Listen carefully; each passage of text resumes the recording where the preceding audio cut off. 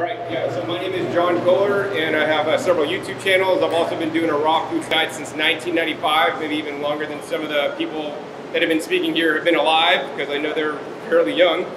And I got into this because of a health opportunity, I like to call it now. I almost lost my life. I had spinal meningitis and was hospitalized, and the doctor said I might not make it out of the hospital alive.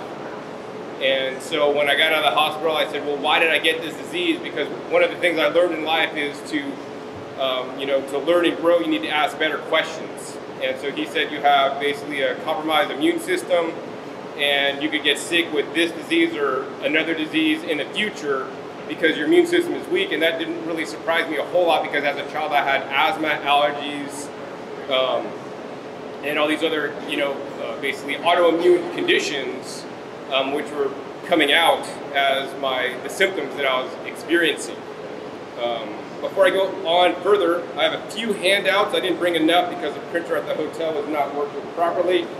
I will hand out these guys, which I will reference in a minute. And at the end of my talk, if you guys want, I have only a few copies of my whole talk, although my talk will be online on my YouTube channel for you guys to review later. I do have a few handouts. If you really would like one, come to me after the presentation. I'll be glad to hand you guys one. And so the next question I have is, how many people here eat 100% pure fruit, meaning no vegetable diet, by a show of hands? All right, good. That makes me kind of happy. No. And then, so how many people here are on a fruitarian diet with vegetables? And then how many people are on a raw food diet, which may not, well, they shouldn't be including fruits and vegetables, but maybe not necessarily, but just raw diet. So good, most people are fruit-based with vegetables. That's awesome. I think that's definitely the way to go. I mean, there's pros to doing an all-fruit diet, but there's also some significant cons. And I have one friend that literally eats 99% of fruits with very little vegetables, and he thrives, but he's in Hawaii on 10 acres and he grows all his own food. I do not recommend living entirely on fruit, especially with store-bought fruit, which is something I'll be discussing today.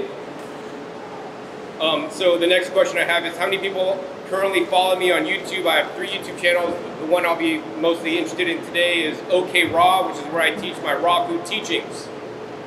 Okay, good. Maybe about half of you, so half of you guys don't know me. This is good to know. Aside from OkRaw, where I have my raw food teachings, I have over 500 episodes, just diving into different aspects of raw foods or fruit-based, fruit and vegetable-based diet, and how to do it as best as possible. I interview many doctors and people doing it. Even some of my friends have been doing it a long time. And for example, my friend David unfortunately had a stroke on a raw food diet. And he found out why, and in the video we uncover why and what you need to do to prevent getting a stroke on a raw food diet, because although you would think being vegan or raw you would not get a stroke, it is possible. And partly it's eating the wrong foods, but other things are things like stress, which can really cause a lot of challenges. Those are the kind of videos I like to uncover. And this is not only for me, but to share this with the world, because I'm on my own health journey, and this is what I like to share. This is one of my passions in life, and this is just simply what I do. My second channel that I like actually more than even my raw food channel is called Growing Your Greens, and that's where I'm really into teaching people about growing their own food and becoming familiar with the food you're eating and growing the highest quality food. This is something that you can't do, unfortunately, even at a farmer's market or Whole Foods. By growing your own food, it opens a wide amount of possibilities. While it is called Growing Your Greens, I don't just grow greens, I focus on growing greens myself. I do have lots of episodes on food forests and growing fruit trees, as well as how many fruit trees myself, although I'm waiting to get acres until I go full forward with a whole-on fruit orchard. So it's about growing fruits and vegetables and eating high fruit and vegetable content on that YouTube channel. And then my third YouTube channel is youtube.com/rawfoods, and this is a shameless plug. I do sell juicers, dehydrators, and vacuum blenders for a living. That's how I make a living. That's how I'm able to be here today and share everything I do. So if you guys need one of those items, please visit my website, discountjuicers.com. And then on my YouTube channel, youtube.com/rawfoods, that's where I review all the different equipment that will allow you to process and eat more fruits and vegetables in the best way possible. And I'll be talking also a little bit about this today as well. And so I handed everybody out one of these, which we'll be talking about in a minute. But my main talk today is, I really want to encourage you guys to always strive to improve your diet. Even if you think, oh man, I'm eating a raw fruit and vegetable-based diet, that's like the best diet on the planet, and for many reasons it may be, but also it may be deficient for some reasons, which I might talk about a little bit. I always want you guys to improve, and so even me, after doing a raw foods diet, raw fruit and vegetable-based diet now for the last 24 years, I'm still finding ways to improve, and that's what I like to share, and that's what I want to motivate you guys today. So with my talk, I'm basically sharing my 24 years of experience on a fruit and vegetable-based diet with you guys, so that you guys don't have to go through the hardships, the troubles, the pain, the toil that I've been through.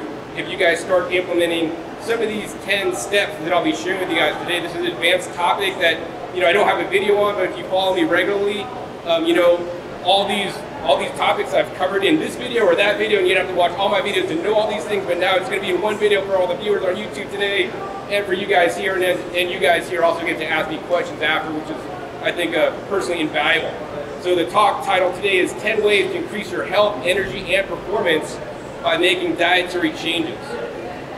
And these are 10 simple steps, and these aren't things that I just like learned overnight. It's like maybe after 5 years I learned one of these, after 10 years I learned another one, and then some of these are more kind of like recent things that kind of came into my perception, but now you guys get to do them or have the choice. Maybe you guys think I'm full of BS.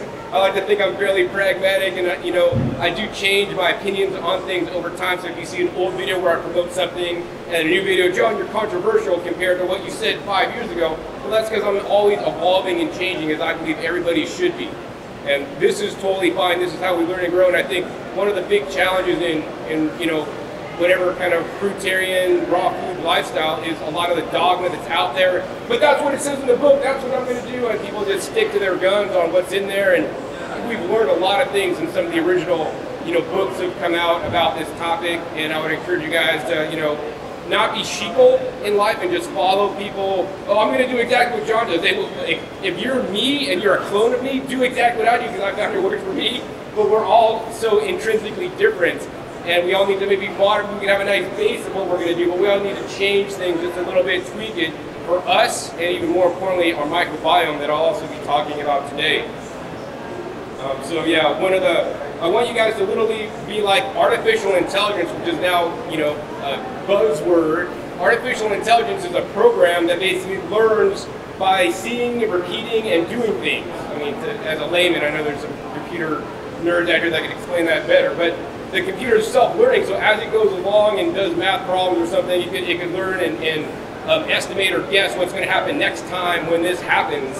And we should all be doing that, as people, learning and evolving and changing, not just sticking to like, this is what I do and I'm not going to change it up, in my opinion. So the first way I want you guys to improve is increase the quantities of fruits, vegetables, leafy greens, herbs you're eating. I know some of you guys may be raw vegan, some of you guys didn't raise your hand on any of the things I talked about. Maybe some of you guys eat conventional food, came from McDonald's, or just vegan, having vegan junk foods. I mean, the one thing I will say to people in YouTube land watching this, or you guys, and even my brother was out visiting me in Las Vegas where I live for the last week, and I got to spend a lot of time with my nephew. He's 10 years old, and at 10 years old, you are quite influential. And I'm glad to say that I'm a good influence on my nephew, because unfortunately my brother is not. I mean, my brother will take my nephew to Smashburger, which, just toils me, because not only the animals lose their life, but because it's like not really healthy food at all, and that's not really food I would put into my child. But it's not my choice what he's doing with his child. But now that Nico is 10 years old, Nico has a voice, he has a choice. So I try to be a positive role model, and like when I was spending some time with him, I'm like, Nico, if you eat fruits and vegetables, you can be healthy, like Uncle John. And my brother, he came out to visit me. My brother's now top of the scales at 190 pounds. He looks like some of the pictures you guys saw earlier, the before pictures of some of the people that were here, that before they got on raw food. My brother's like that. He's like years younger than me. He looks older than me, and he's just puffed and ballooned out. And he's a PE teacher, so he definitely gets more physical activity than I do, which is something I need to improve on. I'm not perfect. But he eats just garbage, and he has all these shoulder problems, and he has like some things going on with his feet now, and I have like minimal health challenges, But anyways, with my nephew, I told him, like, Nico, every meal you eat, you have a choice. You can eat healthy or you can eat unhealthy. Even if your dad's taking a smash burger and he has a coupon to get a 2-for-1 deal, you can tell your dad, Dad, I don't want to eat smash burger. I want to eat some fruits and vegetables because I want to feel healthy. I want to feel good after I eat, because my nephew, I mean, you'll notice after he eats the food, he doesn't feel good. He maybe feels tired, like after a big Thanksgiving meal or after smash burger, which is full of fat, sugar, and oil. You know, it's hard on you, even for a kid. You know, it'll slow you down. And my nephew plays baseball. So I mean, some of the best athletes eat, you know, plant-based foods, plant-based diet. They don't clog you up as much as, you know, high artery clogging foods. So I'm glad my brother told me, he's like, John, after Nico was over here the other day, he's like, I'm going to get smash burger, and Nico said, I don't want to eat smash burger, Dad. I want some fruits and vegetables. That just made me cry. So I want all you guys out there, you know, every meal you have, even if you're not eating the healthiest foods right now, you always have a choice. You can change. You don't have to do the same thing because you've been doing it, you know, your whole life. And so I want you to increase the quantities of fruits and vegetables if you're not already on this diet, number one. I mean, plant foods are full of phytochemicals and phytonutrients, use the properties that, in my opinion, keep us young, keep us healthy, keep disease away. Allow us to perform better, allow our brain cells to have, you know, to work more efficiently, our neurons to connect better. One of the things I've noticed after doing a raw food diet all these years is my reaction times are faster now than when I started a raw food diet, which is insane. Like, if I'm eating a fruit and it's like, it slips out of my hand for some reason, I could just be like, boom, and it's like in my hand, and I didn't even have to think about it. Like, before I couldn't do that, and I used to play, actually, it sounds funny, but I used to play championship air hockey, and in the state of California at one point I was ranked like 7th in the state. And now if I played air hockey, I'd be so much better. Actually, I had a dream about playing air hockey because my reaction time is so much faster. When the puck's coming down, I could be blocking it and stuff. I don't know if I'll get back into that, but it was fun. But yeah, so there's so many different things, and we're not really aware. I mean, people eat McDonald's, and the guy next to me can stand next to McDonald's who's working out at the gym and be as fit as trim as I am.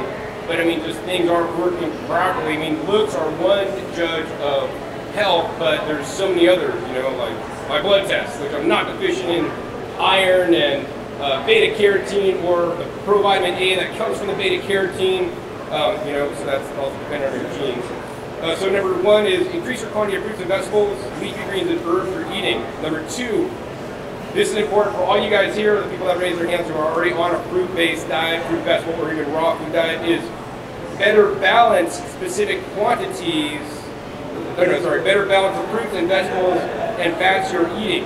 Each food has specific qualities, traits, phytonutrients, fats, calories, and foods have different roles in the body.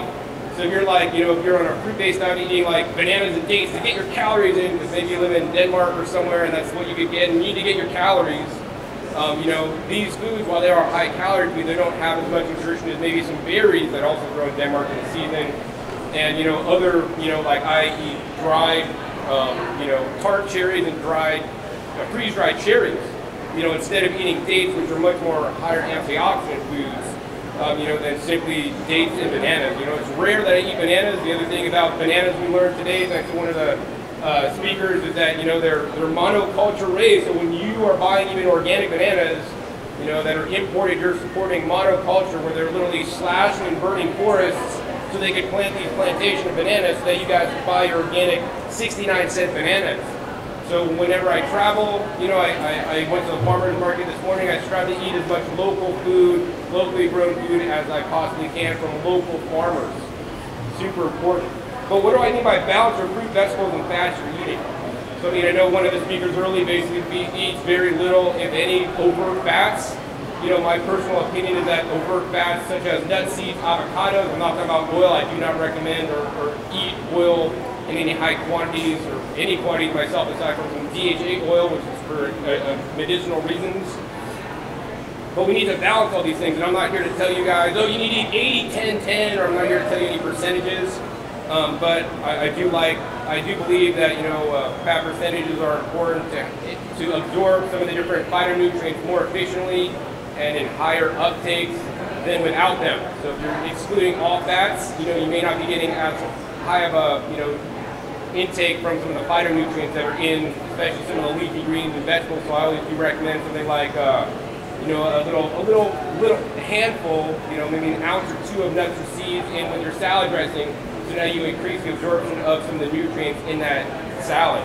You know, one of the things I like to do is I like to add a little bit of coconut milk that I make fresh into my high antioxidant juices. So if you saw me earlier, I was drinking cactus fruit juice, mostly purple cactus fruits, with a little bit of blended coconut meat, young coconut meat, and water in there to add some a little bit more sweetness, although it's quite sweet, but also increase my uptake of some of the phytonutrients in there.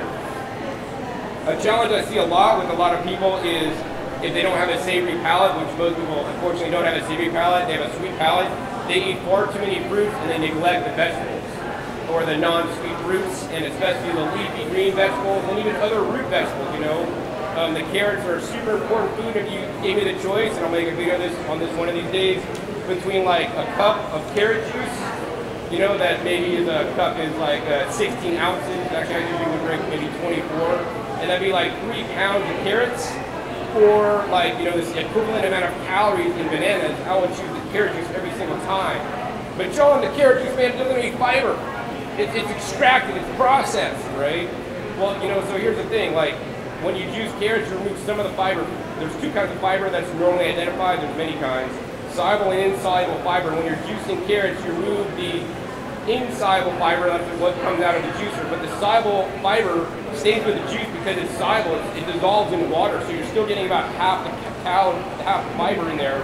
But here's the thing between bananas and carrots. Number one, carrots are grown more local to me than bananas. I mean, they're still probably monoculture raised, not good, but the carrots are also a lot more higher in phytonutrients than bananas are. You know, they got all the beta carotenes that are good for your eyes and that we need to convert into vitamin A that protect us from the sun, and the bananas, unless it's like a Fahey banana that's like orange, which are extremely rare, you know, they have minimal quantities, if any, of beta carotene.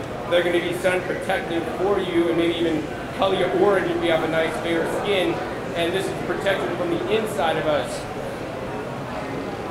So yeah, so it's important just to get a proper balance, and I'm not going to tell you the exact, you know, numbers or quantities I eat. And what I also want you to think about over time, as you guys evolve and change in your specific diet, you're going to have to change some of the quantities. You know, I've noticed as I'm getting more mature in my age, I am eating less fruit than I used to. You know, I'm not piling in the fruit. I'm not eating as many calories as I used to either. That's also probably because of my fruit and food now is more nutrient dense than say when I started, when I had to eat a lot more dry fruits. Nowadays, you know, dry fruits are like a treat. I don't like to really eat dry fruits because they're missing their water content. The third tip I want to give you guys is you want to focus on micronutrients, not macronutrients. I know there's like the 80-10-10 diet, and that like shoves in you, you know, 80% carbs, 10% fat, 10% protein, and this is how we need to eat. But they don't really talk about how do you get those numbers? Like, what foods are you getting? I mean, once again, you could eat, you know, bananas, dates, and romaine lettuce every night, and you could meet 80-10-10. But to me, that's a very deficient diet in terms of phytonutrients, phytochemicals. These are like vitamins, minerals, antioxidants, and polyphenols. Yes. Use the microphone. There's so much background noise I can't hear you. All right, I'll try to use the microphone. Thank you. It's going to be loud. All right. And this video will be on YouTube if you want to review it later, and I will give you a handout if you'd like a handout because you're having problems hearing. So you could follow along.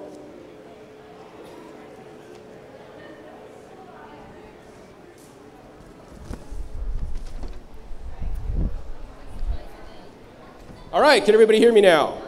Now they need to turn it down. With another speaker, they had to turn it up. All right, so we want to focus on macronutrients, micronutrients, not macronutrients. Instead, you want to be aware of phytonutrients, vitamin, minerals, antioxidants, polyphenols, color, etc. Each food has a unique health-providing properties. So, you know, you don't have to study every food like I have to know, like I Google and look at like, you know, published scientific journals on like, hey, what benefits do blueberries have? If I'm making an Instagram post, which you guys should follow me on Instagram, instagram.com/growingyourgreens. Before I post an Instagram post, I'll be like, okay, I took a picture of jackfruit. And so I go to like PubMed and I Google, I search for jackfruit, like what unique properties in jackfruit that I didn't know about before. And then I'll post that in my Instagram so that people follow me on Instagram could not only see a cool picture of jackfruit, but also learn about this cool phytonutrient that can protect you from cancer or who knows what it's going to do. And you know, every food has unique nutrients that I want you guys to include.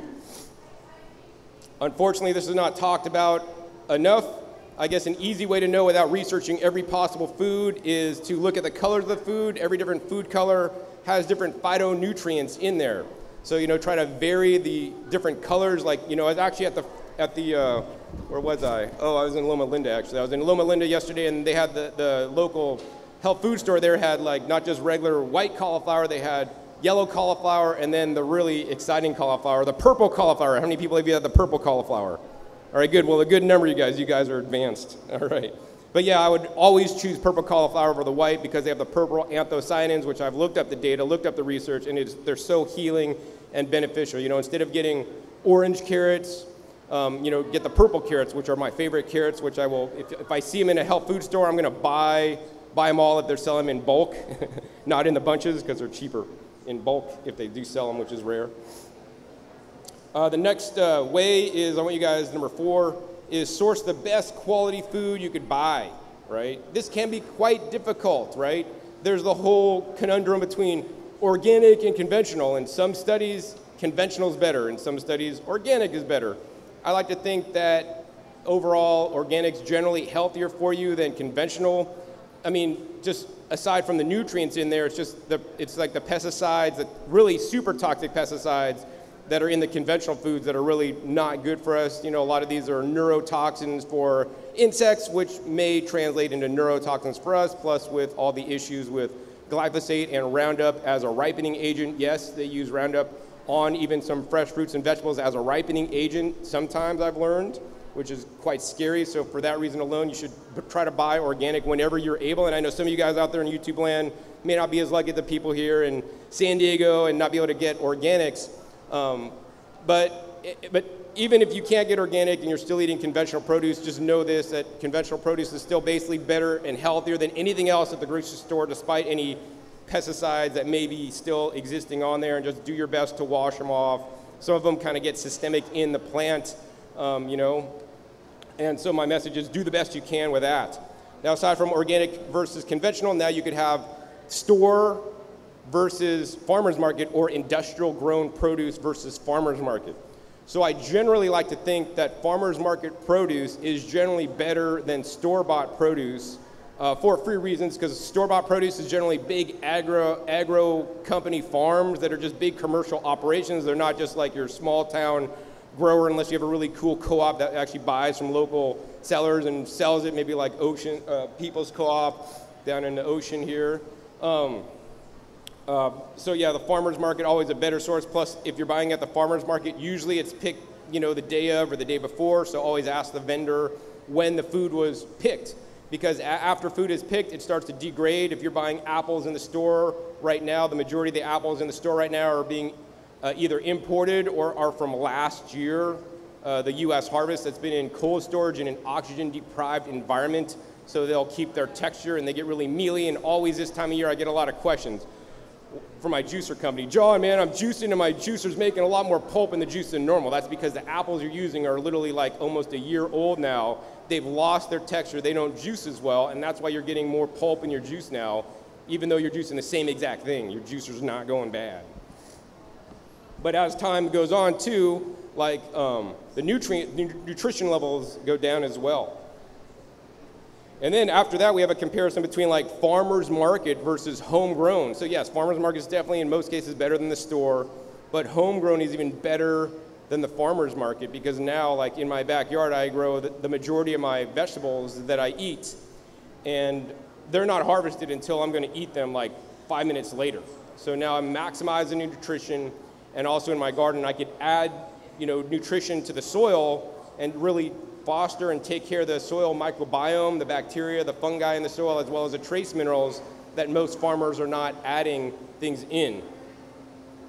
And then even beyond that, we have wild versus homegrown, you know, wild food. So I was just out in this garden here, which I'll share some of the exotic vegetables that I've picked today to share. I don't have some for everybody, but some people could get a little taste, and I'll explain what they are. But there's wild foods, and so some people would argue with me, John, wild foods, man, they're better than homegrown foods because wild foods are just natural. They have more phytochemicals because just the fact that they're wild. But the thing I'd like to say is that, you know, in the wild, you can't control the soil. You can't control, you know, the minerals in the soil. And in many cases, it may be better than homegrown. but my goal is to like go to the wild, get the seeds, bring them back to my garden in soil that I know is rich, nutritious, the best soil I could have that hopefully, in my opinion, will exceed even wild grown stuff. And you know, I think a big challenge in the community is people don't eat enough wild foods that are just super nutritious because we're stuck with going to the farmer's market or going to Whole Foods and buying maybe like up to 200 varieties of plants that are cultivated and sold in commerce when there are, if you go to a website, PFAF, Plants for a Future database, there's over 5,000 different foods on the planet that are edible. And how many of those have you had? I'm working my way towards 5,000. I'm not even close. I probably have maybe over 2,000. I still got so many I haven't eaten, but I always try to, you know, purchase plants and buy things that I haven't eaten before. And so, and that's where my handout comes in. For those of you guys that have one, I will hold it up so you guys can see. So how do you know if a food is higher quality or not, right? So number one, I'll give you guys the easiest and cheapest thing to do is your taste buds. Our taste buds are the best indicators. And I'm not necessarily talking about like people will judge fruit on its sweetness. I'm not talking about necessarily sweetness, although that could be an indicator. You know, I really want you guys to think about the flavor depth. You know, besides just being like, you know, oh, this grape is sweet. Is it just sweet? Does it taste like you're eating table sugar, or does it taste like a fruity flavor? Does it taste like a wine when you formerly drank wine? Because I know you guys don't drink wine because that's not a health food in my opinion.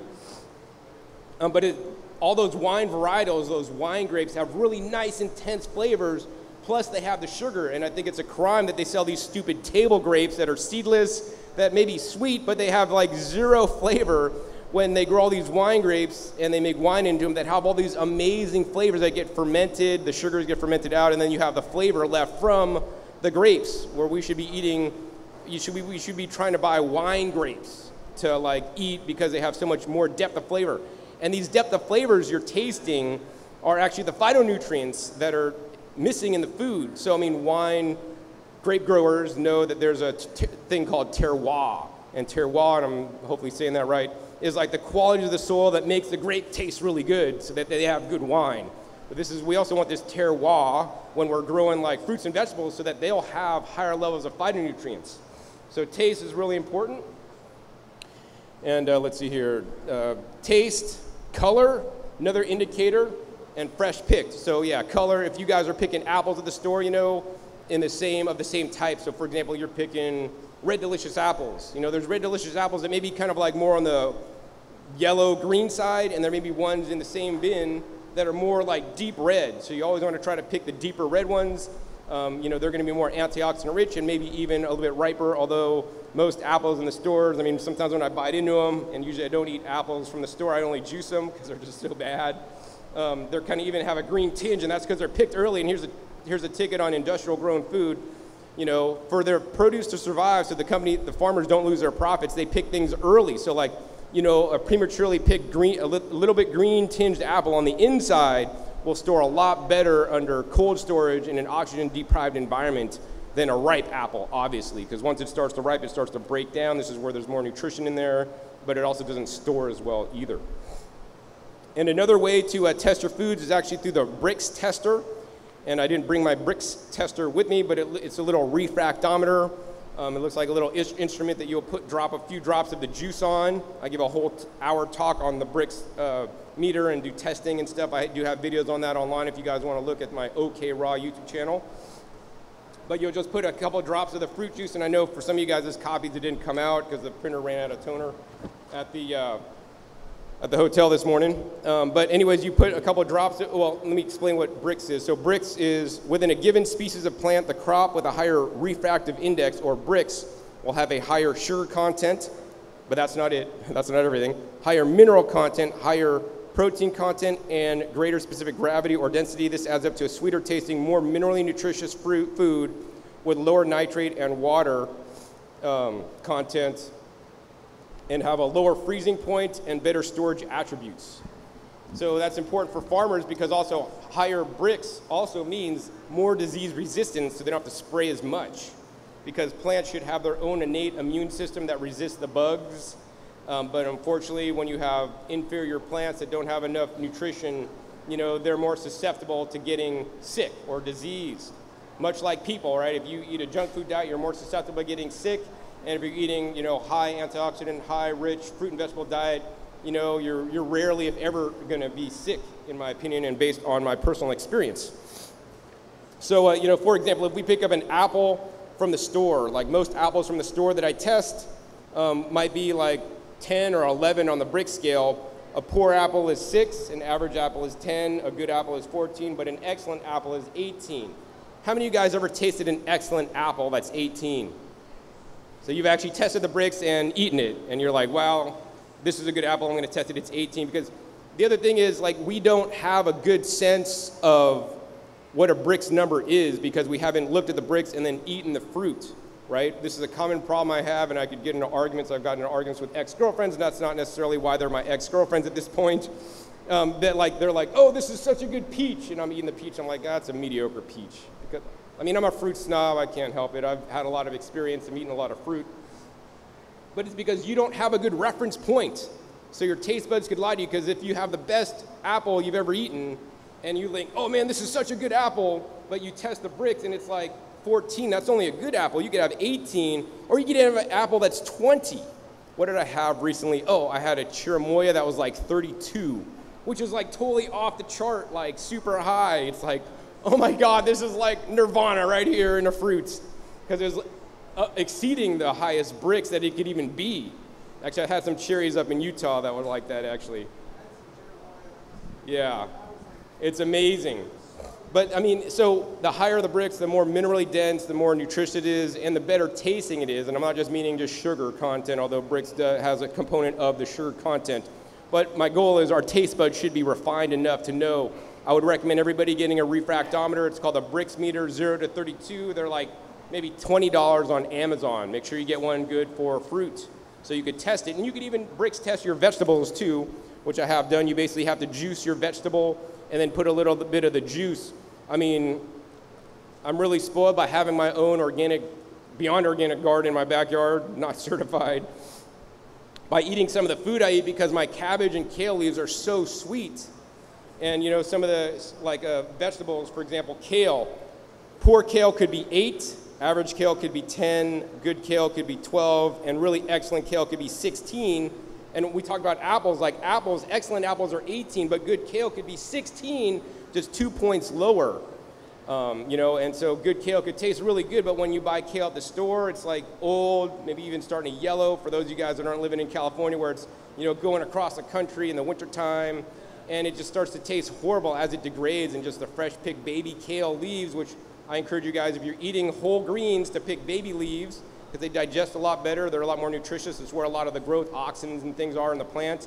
But if you're juicing them or making smoothies and you're going to break them up, then I like to harvest the mature leaves. So I harvest mature and young leaves depending on what I'm making. So yeah, Brix is really important. Now, why is Brix so important? Why am I a big Brix fan? Well, that's the back of this chart that you guys could look at if you were lucky enough to get one. And this is basically a test of grocery store green beans and garden beans on this chart. The grocery store is on this side, the garden beans are on this side. And the grocery store beans were Brix 4.2, and the garden beans were Brix 6.1. So that's only like 2 points higher. But what difference did it make? Well, the taste, number one, on the taste for the grocery store beans were garbage, and that's, not really, that's, quantifiable by the person tasting it, and the taste on the garden beans were decent. And if you tasted probably these same 2 Brix numbers, you would be like, wow, these garden beans actually taste good. I'll tell you, I was out in was it somewhere weird, Minneapolis, Minnesota, and I found a high Brix asparagus grower. And he was handing samples out at the farmer's market, because most people aren't just gonna sit and buy asparagus. It's like, oh, you either eat asparagus or you don't. But he was handing out samples because he knew his asparagus was high Brix, really sweet, and if you tasted it, you will buy it. And he was quite successful at doing that. I would see that he would give samples, and the majority of the people after he gave a sample would buy his asparagus. So then I had to taste it, and I tasted like, wow, this is the best asparagus I've ever ate. To find out that he's really into growing nutrient-dense foods, which unfortunately most farmers are not. They're not aware of this, or they don't know how to do this. There's a few farmers that are, and they're far and few in between. And I was like, wow, that's amazing. And the reason why it's so important, besides the taste is garbage or decent, is the nutritional quality, which is right on the bottom. And this is what I really want to create awareness about, which is really not talked about in the movement so much. And it's all about the trace minerals. You know, I recently had a blood test and I tested my zinc, and, you know, as a vegan, you know, people that are vegan may be deficient in zinc. I'm glad to say that my zinc levels were fine. And, you know, that's because of my diet, but I don't eat just a raw food, fruit and vegetable based diet. I eat a lot of homegrown food where I actually add zinc and other trace minerals into my soil so that I get these in the foods that I'm eating so I could absorb them in the most natural way possible. But for example, on zinc, on this nutritional quality, the zinc of the grocery store is maybe, I don't know, 7 points if you're lucky. And the zinc in the garden beans that are higher bricks are over 20. So that's almost like a 21, maybe a 3-fold increase of zinc.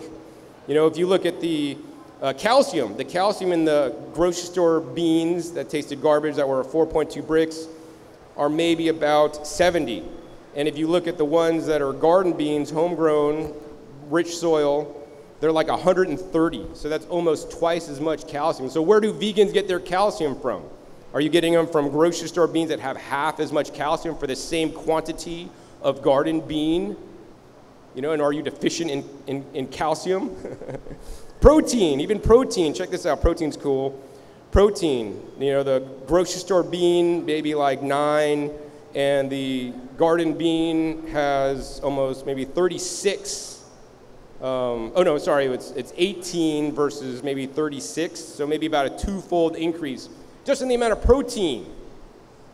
So, you know, I like to get my protein from the greens, and depending on how the green or the plant was grown, it could have more or less protein. And here's a tip that I connected later, is that higher protein containing plants get attacked by bugs and pests less. Pests cannot, but little simple bugs cannot digest more complex proteins, whereas animals and mammals and we can. So if you're eating, you know, if you have a lot of bugs and things in your garden, they're eating all your vegetables, you need to definitely increase the quality of the soil to increase your plant health, which will, in the end, increase your health. So yeah, I'm super big on sourcing the best, sourcing the best, wait, where was I? Yeah, sourcing the best quality of food you could buy, which includes even growing it yourself, and that's why I'm a big advocate of growing your own food, also to be connected with the food system.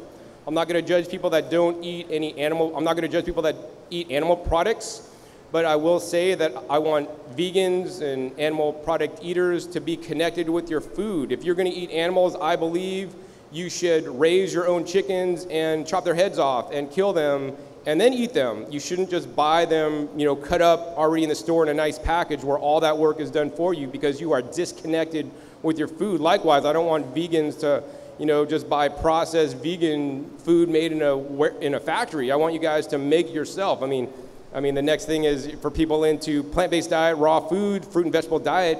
You know, I don't want you guys to buy all your food from the grocery store. I want you guys to grow at least a little bit of it. You know, even if you're just growing sprouts and microgreens, which you can do indoors. You know, I don't expect everybody to grow 100% of their food. It's not realistic, but I think this disconnection with food, where food comes from, how it's processed, is a big disconnect. I'm not advocating anybody eat animals, but I am saying that if you know, I believe that if everybody had to raise their own chickens in their backyard and slaughter them or process them, whatever nice words you want to use, like I could not do that. I could not kill a chicken and eat it. I'd eat the grass before I ate the chicken. I think there'd be a lot more, you know, plant-based vegan eaters in the world if we have to raise our own foods and we're connected with them better.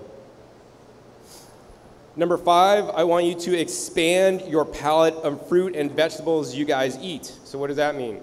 You know, if you always eat the same fruits and vegetables, like a lot of Americans have a shopping list, and every week when they go to Whole Foods, they buy their celery, they buy their kale, they buy their apples, their oranges, their bananas, and during the week, that's what they eat, right? They don't eat new and different seasonal fruits and vegetables. You know, on the drive down, I live in Las Vegas, I drove down, I stopped at Exotica Fruit Tree Nursery to see my friend, you know, Steve up there, and I got a nice tour of the garden because I made videos promoting them. So, you know, and I got to sample some of the in-season ripe fruits. I got to sample tropical apricot, which I maybe had once before in my life, but that food the tropical apricot, it's not related to a standard apricot. It had an incredible flavor and different nutrients in there than a standard apricot. You know, I had these, it's called cactus blueberries. So there's like these little blueberries that grow on a cactus plant, and I got to eat one of those. You know, it's like there's so many different foods that we have not ever tasted, and each food has different vitamins, minerals, phytochemicals, phytonutrients,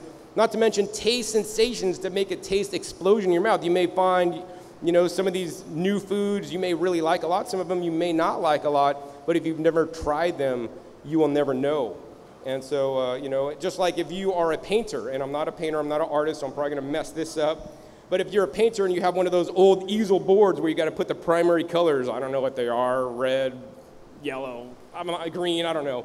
But to make different colors, to have a nice painting with all the different colors, you have to take a little bit of the white to mix it with the yellow to make a lighter yellow, and you have to mix this color with that color to get all the different spectrum of colors. You know, we need to eat all the different foods, you know, to get all the different phytonutrients and nutrients into us.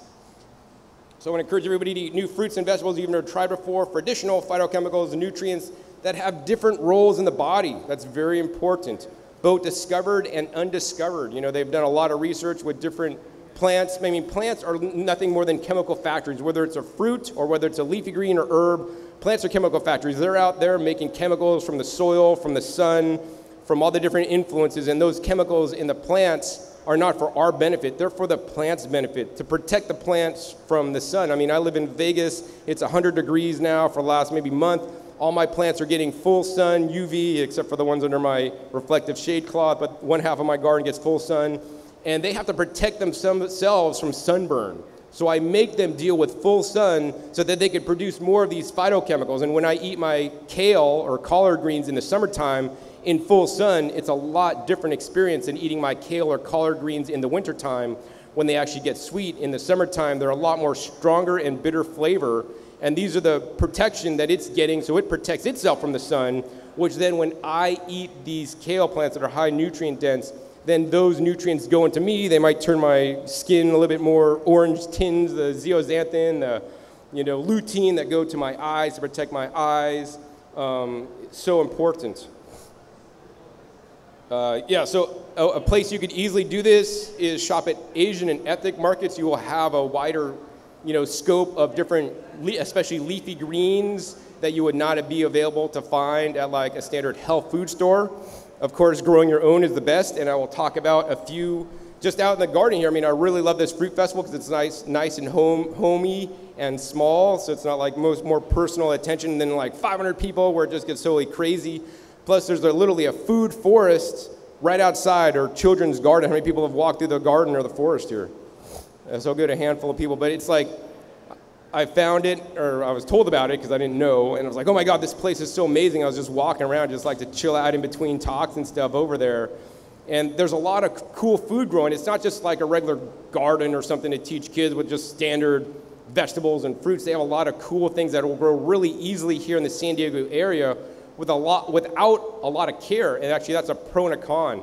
That garden, in my opinion, does not get as much attention as it should be getting to thrive optimally. But even that, a neglected garden that's taken care of half-ass, still has plenty of food growing, and some things are doing well. And this just shows us what plants are really strong and resilient that you could grow without taking much care of them.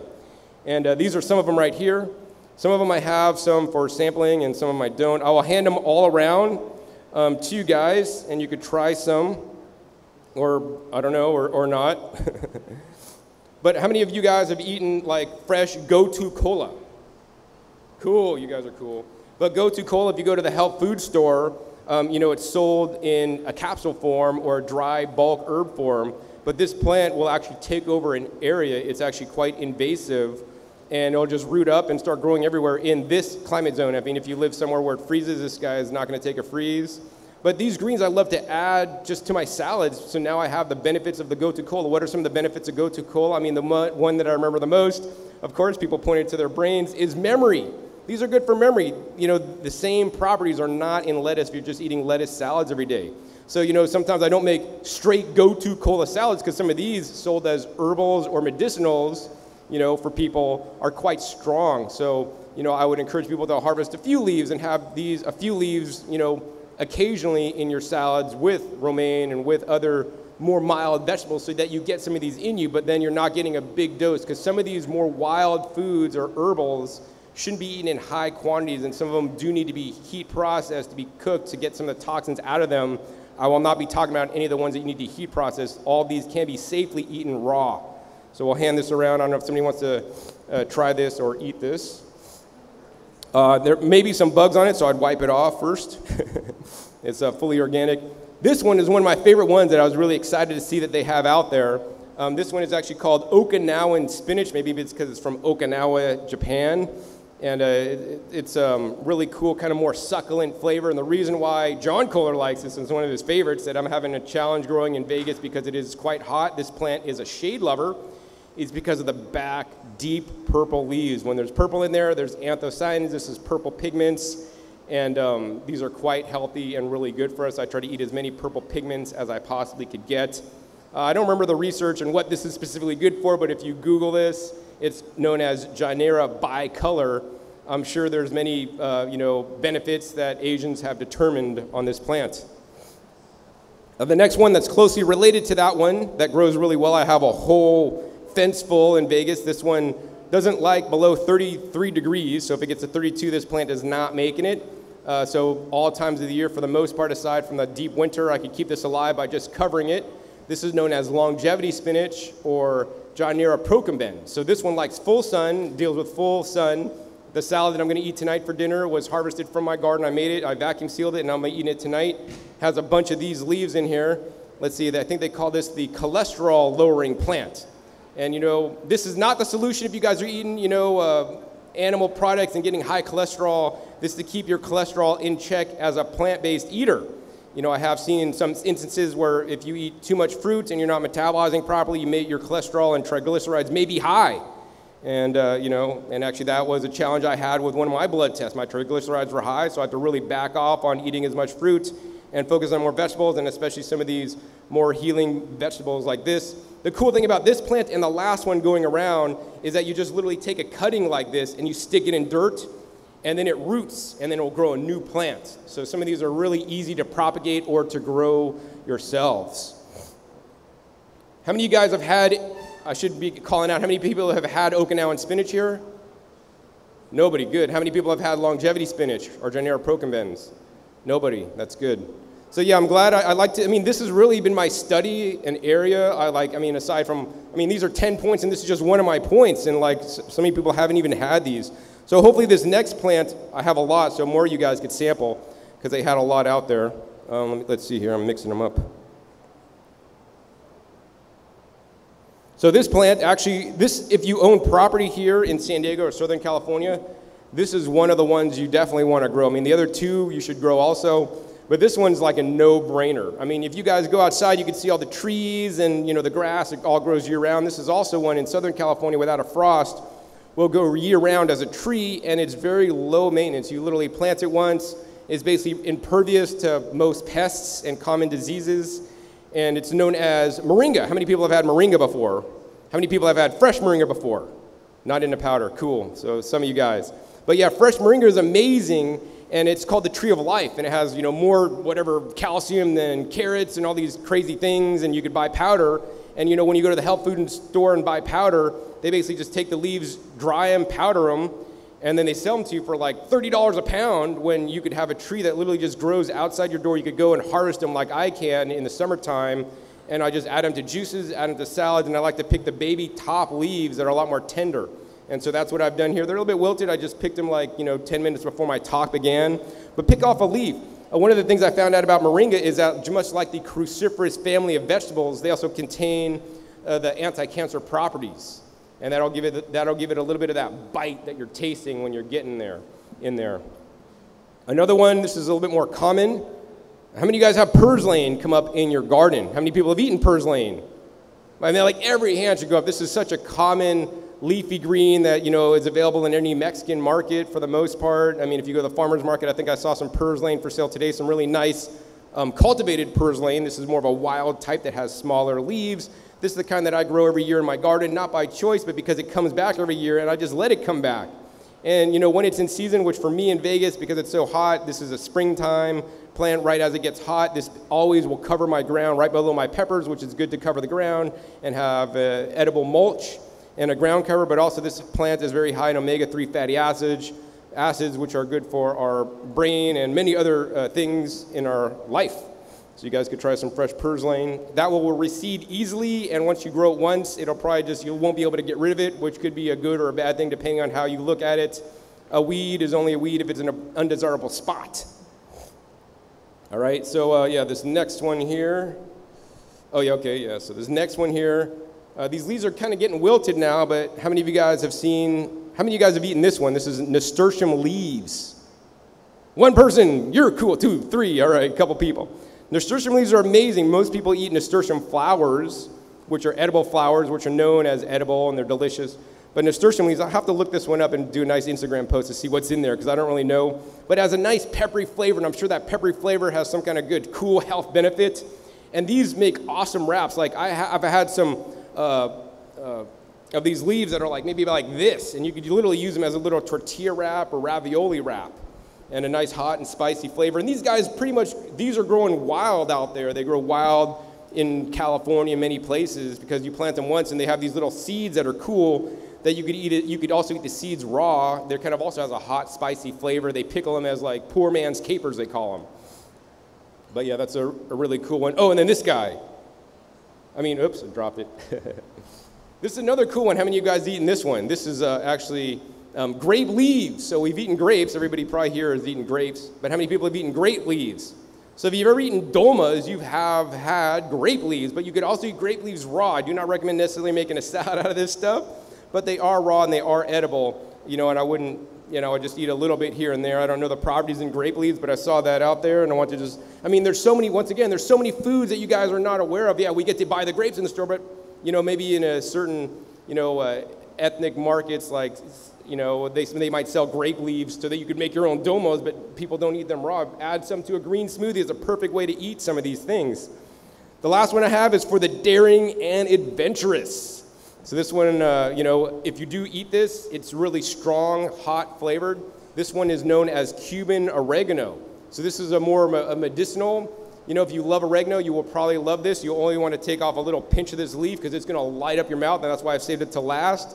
But also, things that have a stronger flavor also have more phytonutrients. And once again, this is another easy one, especially in California with the drought. You could literally root this, and it's drought tolerant. So in Vegas in the summertime, this thing just takes off and just grows by the bunches. I don't use it as fast as I can grow it because it is so strong. I might only put a leaf or two literally in a salad dressing to basically blow up the salad. If you're making like a Italian seasoning, you could use this if you don't have oregano. So you guys could send that, I'll send that around. So yes, these are just a few things I saw outside that I want to bring in to sample you guys, but there's so many more thousands of foods that you guys could be eating, and unless you grow them yourself or have access to a cool farm or garden or the wild or a park where they don't spray things, you'll never get to try these foods, and you'll never have the access to the nutrients in those foods that are both researched and unresearched. Some of these foods are from Asia and other countries. Wow, I'm already been talking so long already.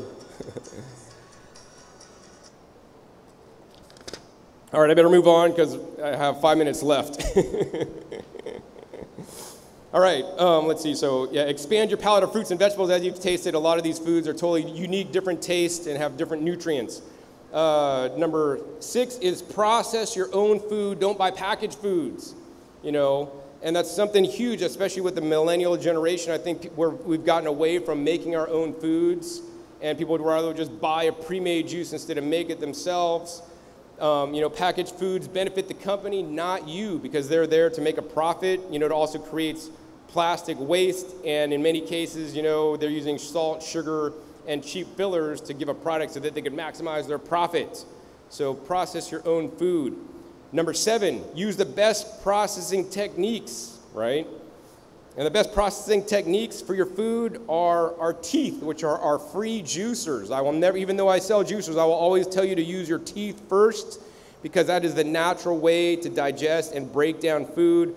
The challenge is I want you guys to use your teeth properly, which means to chew every mouthful into a mush. It's easy with fruits because you don't have to chew them as much.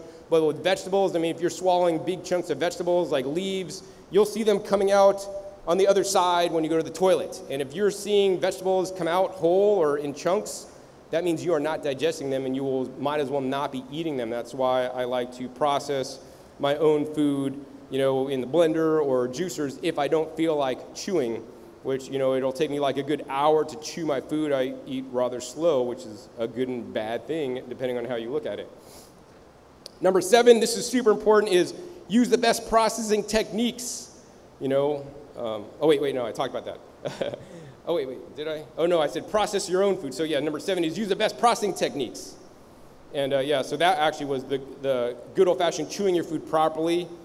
Low-speed juicing versus high-speed juicing. So, you know, if you juice in a Breville, hey, that's great because you're drinking juice, which is better than not drinking juice. But if you use a slow juicer, such as the Green Star Pro or a slow juicer, you're going to maximize more of the phytonutrients in there. I've done many tests where I show this. There's scientific studies that prove this in terms of antioxidants. Also, something like vacuum blending. How many people own a vacuum blender? Wow, 0, that's sad. How many people are familiar with what vacuum blending is? Well, so cool, some of you guys watch my videos. So I would encourage everybody to vacuum blend because you preserve more phytonutrients, or specifically antioxidants, probably not minerals, probably not other things, but also has a better taste, flavor, texture. You know, as time goes on, vacuum blenders will get cheaper and they will be more widely available. You could lose like 3 times of some of the polyphenol in blueberries if you're blending blueberries in a standard Vitamix versus vacuum blending them, which I think is significant. Also, you're losing a lot of the flavor and storage capabilities after you are done blending. And then now the last one is freeze drying versus dehydration. I know, you know, when I got into raw foods, dehydration was really big. And everybody would dehydrate their food and kale chips and all these things. And, you know, hey, while that's good because it's a way to preserve food, it's not the best. So recently now they have freeze dryers that are home freeze dryers. I bought one. I've had a lot of challenges with it. You could watch my videos. I can't really get into that. But now I get to freeze dry my food and make basically concentrated nutrients in my food, which is another tip. And so we're going to throw some of these out there. These are freeze-dried sweet cherries. So, I mean, this is missing the water content. I don't recommend living on freeze-dried cherries because you're missing the water content. But they are basically now, because I'm taking out the water, they're packed with phytonutrients, and they got, you know, different nutrients in there. Can't throw them out to everybody. Maybe I'll throw a couple more because I got to keep talking. I'm almost out of time here. Cherry bomb. All right, and somebody's going to be really lucky. This is not necessarily, this is still nutrient dense because the water is missing, but it's freeze-dried jackfruit. And this tastes like, maybe I'll break it in half. This to me tastes like a fortune cookie. So what I do for fun is I try to freeze-dry whole jackfruit pods, and I could slip a fortune in there. And then eat it, and it's like so amazing. So let's see here, man. I don't know how far we can fling a jackfruit piece. Hit the floor, all right, go to the back there. But yeah, so I mean, I don't advocate the use of, you know, once again, a good, better, best. I'd rather eat any of this freeze-dried stuff than McDonald's or a vegan tofu burger, but I'd rather eat fresh fruit or even a juice instead of my freeze-dried stuff. But if I can't get enough fruit fresh, I could have freeze-dried food that I've made at home where I could control the quality. You know, I have videos on how I freeze-dry salad, so even I could eat my winter vegetables in the summertime, just add water and it keeps 99% of the nutrition, or very high percent of the nutrition, because it is done under vacuum while frozen, which is super cool. The machines have challenges. Number 8, and I'm getting out of 10, is eat a percentage of concentrated foods. So, you know, because of the reasons I aforementioned earlier, such as, you know, the quality of the food is not as good as it should, it doesn't have as much nutrients as it should, one of the ways you can increase the nutrients you're getting in, because I'm all about eating, you know, more nutrient-dense versus calorie-dense foods. That's something that's really important that I wish I knew this earlier in my raw foods journey, is, you know, freeze-dried foods is a concentrated food because you're removing the water. That's basically the only thing missing with a little bit of nutrition that is lost, but it's keeping the majority of the nutrition. For those of you guys that try that, how did those guys taste? Yeah, amazing. I mean, that's like, it's my crack, but it's just fruit, man. It's so good. So yeah, so you're increasing the volume of foods you could eat, you know, especially like green powders are basically concentrated greens if you're unable to get or eat certain greens. Also, I like to use the juicer. So the juicer removes some, but not all the fiber, depending on the produce. Like pineapples are the worst to juice because that has very little soluble fiber. That gets rid of most of the fiber in pineapples, but in carrots, as I mentioned, you're still keeping about half the fiber. But now I'm removing some of the extra bulk of the carrots so I could get more pounds of carrots into me. And in the case of beets, I don't eat a lot of raw beets. But if I didn't juice beets, I probably wouldn't eat that many beets unless they're fermented, which is not too common. So now I'm able to increase my quantity of beets that aren't necessarily my favorite food to get those nutrients into me, which are good for the beta lanes and good for your cardiovascular system and all these things. Sports performance, I mean, they dope with beet juice now, which I fully approve of. Let's see here. Yeah, juicing, it's also easier on the go. So like I drank 3 juices today because sometimes I just don't have time to sit down and eat a whole watermelon, but I could, slurp down a juice. But just because you could slurp down a juice doesn't mean you should drink it fast. And then let's see here. Eat concentrated foods. Number 9 is grow your own food. This is super important. I mean, growing your own food allows you to have the healthiest food by, number 1, having access to food money can't buy. So you could grow all those things if you live here in San Diego really easily, even if you don't maintain your garden, as they've proven here, and be able to eat those foods on a regular and consistent basis. Number 1, that's super important to me. Number 2, you could add nutrients to the soil that farmers are not adding, such as the trace minerals. So you're not going to be a deficient vegan, raw fruitarian, and make sure you get all your trace minerals, not added to food normally.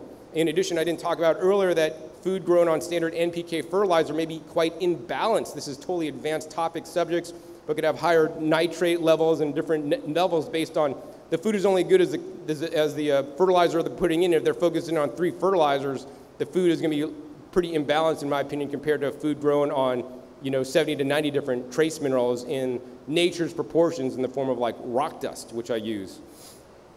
Number 3, if you grow your own garden, you could pick your food at your peak ripeness or pick it at the stage you want. For example, kale, I like to pick baby leaves to eat. Large leaves get blended or juiced. If you're growing fruit trees, then you get to pick your fruit at optimal ripeness, hopefully before the birds do or other vermin in your garden get it. That will mean more nutrition for you. And number 4, ensuring your food is not sprayed with toxic pesticides. You know exactly how your food was grown, and you get to control that exactly. And number 5, this talked about a little bit earlier, you're eating the most microbiome abundant foods that live in your environment. I even pee on my plants. I'm not afraid to admit that, not on my vegetables usually or the leaves, but on my plants, so that they're absorbing part of my energy, and maybe my plants are going to grow and give me what it needs based on my pee, which is also a nitrogen fertilizer, okay?